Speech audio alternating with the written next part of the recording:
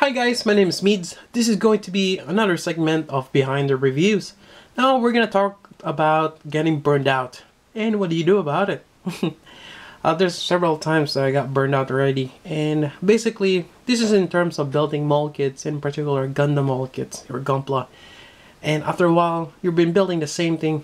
It has kind of like similarities for each kit, and sometimes we're building the same line, like Gundam Seed. It's the same base model, it's just different armor, and you get tired of it real quick.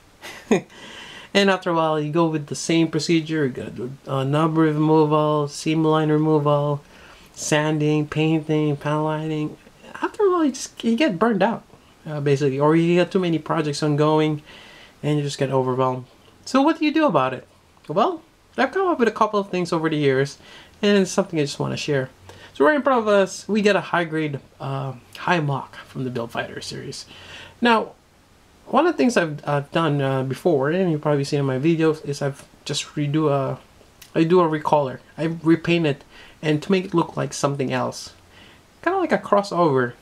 And on this one, I could see myself making a Hulkbuster out of this. So he has that form, and I think that will make a cool custom to do actually. So a Hulkbuster of the high mock, not too bad. It's a grunt suit, but you can make it look amazing. Now here's another example that I've done in the past. This is this is based from the red frame. It's a high grade, and I made it look like Deadpool. It's a simple recolor. I've painted around the eyes black. You get the silver on the eye. It looks really amazing. And I painted it, put some Deadpool insignias, and that's it. It's actually a very simple paint job, and it makes wonders. Sometimes there's a certain Gundam design that looks like something else, and when you repaint it, it's amazing. So that's something you can do. Try repainting it. Do crossover teams, and you'll be surprised. It might be something that you like, as I have. There you go. So that's one thing that you can try. Actually, let me just put this aside here. Another thing you can try is, try a different technique. Here's one of my old ones. This is a first grade Strike Gundam. Now the first grades are limited articulation, but it's a cheap kit that you can use and practice painting with, or you just want to try something different. Now, as you can see on this one, this is battle damage. I went crazy with this one. Yeah.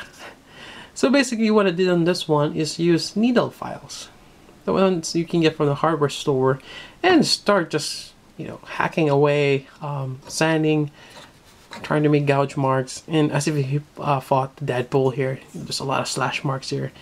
Very unrealistic, because that's a lot, and that's a really huge gouge mark. Yeah. And there's no burnt, because usually fought against someone with either a Heat Hawk or a Beam Saber, so it's a little crazy. But having that aside, that the whole argument about being or realistic, it's a fun thing to do, and maybe I should have cut back. But it's something to do. I had battle scars on your kit. Another thing I also tried is dry brushing. Now I use dry brushing for mainly for texture look. This one is dry brush with metallic paints. It's painted all black. Then I painted the silver. That's dry brush, metallic blue, metallic red, and it's kind of cool, interesting outcome. But it's one of those that dry brushing is mainly used for weathering, but I just use it too much, and people might think, yeah, you weathered your thing like too much. But I'm going for a different look, the textured look. Anyways, that's another thing you can try. Let me put it aside here. Another thing you can try is try a different figure line. Or sorry, try a different mold kit line. One of them is Kotobukiya. That's the next big best thing in my opinion, aside from Bandai. Then you have the Scoop Dog here. This is the D style, kind of like their Super Deforms series.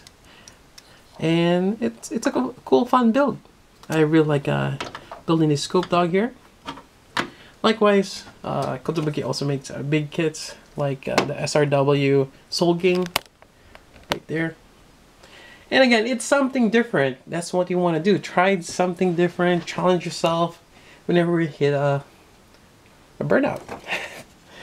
Other than that, let's see what else I've tried. I also tried just trying out new tools. I used to use a really old, what do I call this?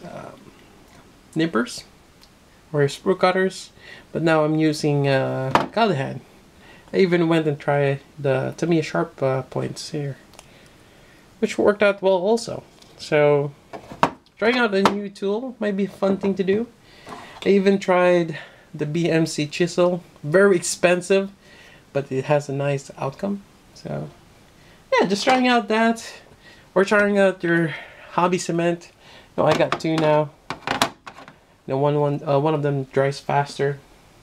Or even trying water slide decals. Just something different to try out. What else I have here? Oh, getting back to the kits.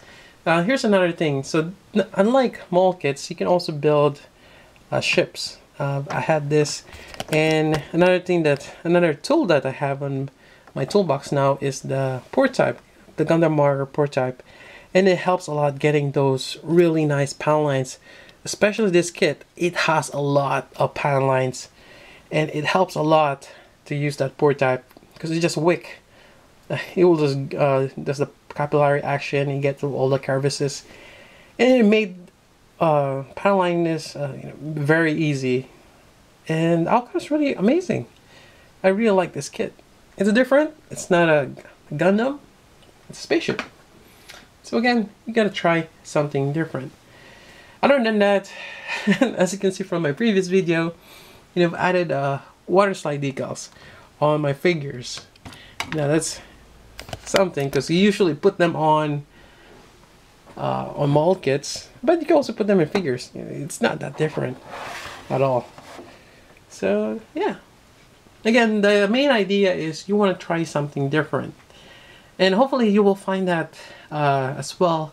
And also it helps to get motivated. Actually, I haven't tried the water slide decal if not for a couple of friends that have shown me that it makes your figure amazing, and that convinced me. You know what? I should try that too, because I want that figure. It looks amazing. It has all the decals, and it's something I can try. And actually, that's not too bad. It's easy to do. Water slide, it's not that hard.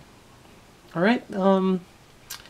Yeah, and otherwise, it's good to have a group, be part of a group. That helps also with the monotony. There's always going to be someone out there who will show you new tricks, or even challenge you. So that's always good to have.